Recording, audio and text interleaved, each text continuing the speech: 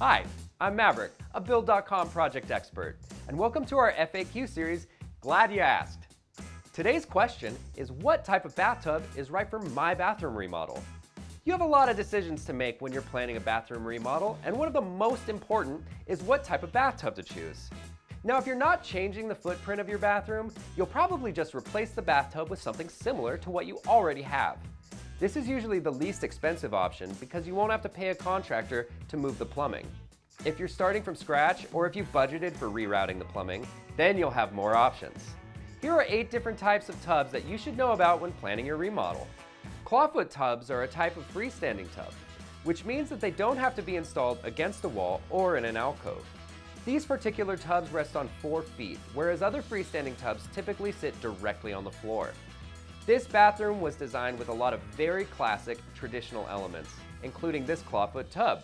And though in this set we did place the tub in an alcove, it could have been positioned anywhere in the room as long as you could run plumbing to it. Another type of freestanding tub is the Japanese soaking tub. These deep, round tubs typically have a smaller footprint than other styles.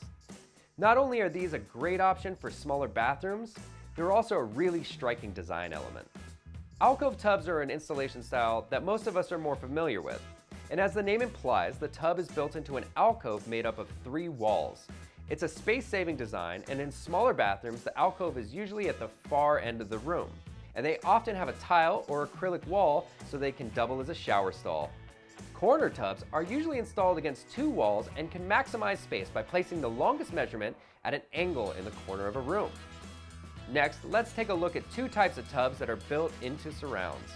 The first is the drop-in tub. And just like the drop-in sink, this type of tub is set into an opening with a surround with the lip of the tub sitting above the surface of the deck. Undermount tubs are also installed in a surround, but the lip of the tub is below the surface of the deck. Finally, let's take a look at 2 types of tubs that are all about the features. First, the jetted tub. Designed for ultimate relaxation through hydrotherapy, these tubs feature ports that shoot out jets of water or air and massage sore muscles and achy joints. Next, a walk-in tub can be a great solution for people with mobility issues. Walk-in tubs allow you to easily enter the tub and safely sit on a built-in bench.